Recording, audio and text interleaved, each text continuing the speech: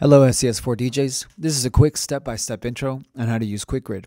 What's great about the SCS.4DJ is that the analyzation only has to be done once.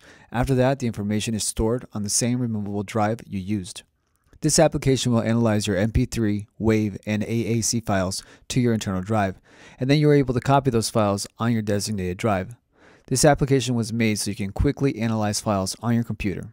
Please note it does not support WMA files. Before installing, here are the 4 things to be checked and verified. 1.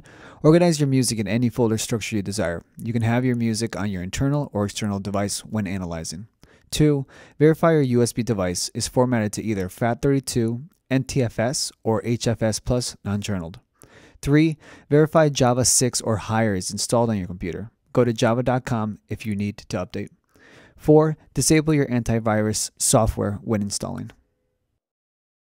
For PC, first you want to go to stantondj.com, select Products, then Controllers, select SCS.4DJ, Support, and at this point you will download SCS.4DJ QuickGrid for PC. Select that and an automatic download window will appear. Save the file on your internal drive. Then unzip the file, and click on the Setup Installer.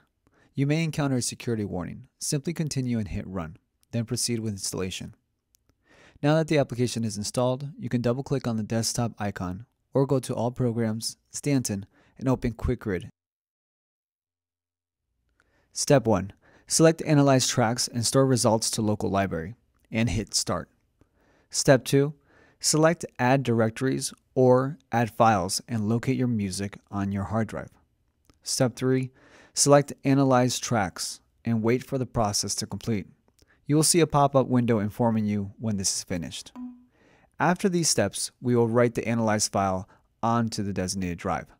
Verify on the drive selected there is between 15 to 25% of free disk space. Step 1. Select Prepare USB drive for use with SCS.4DJ and select the drive using the drop-down box. Only USB connected removable devices will be listed. If you do not see the drive, hit Refresh Drives. Step 2. Hit Prepare USB device tracks and wait for the process to complete. Step 3. A pop-up window will inform you when it is done. Safely eject your drive and plug into your SCS.4DJ. The unit will take a couple of minutes to recognize all the new libraries. Thank you for using QuickGrid and enjoy your SCS.4DJ.